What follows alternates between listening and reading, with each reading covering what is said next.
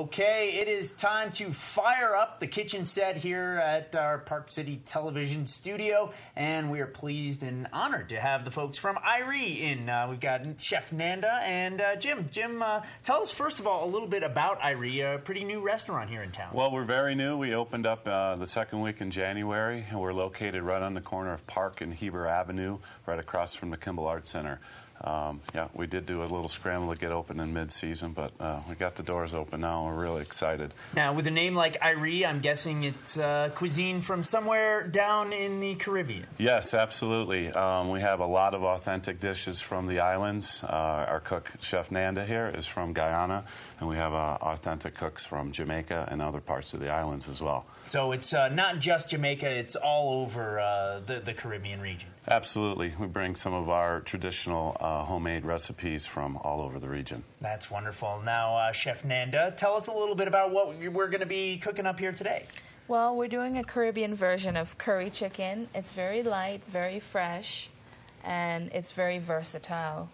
And now this is one of your family recipes. It is. Is curry a regular tradition in Guyana? It is a tradition. It was brought over from India when Guyana was a British colony by, Indian immigrants. And so that's where the spices came from. But because it's the Caribbean, it's more simplified.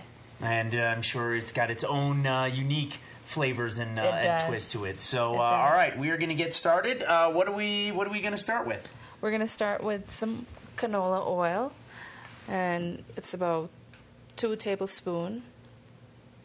I don't measure anything. No good chef does.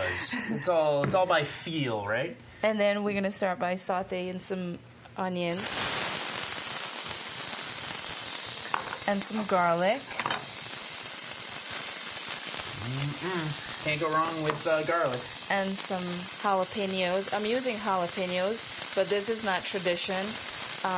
But a lot of people here can't handle the heat of habaneros, which in the Caribbean we call Scotch bonnets. Those are the big bright orange ones, just like these, right? Yes. Okay. All right, so we'll just let this go, and when we come back, we will have a whole lot more as we're cooking up Caribbean style with Irie. Don't go away.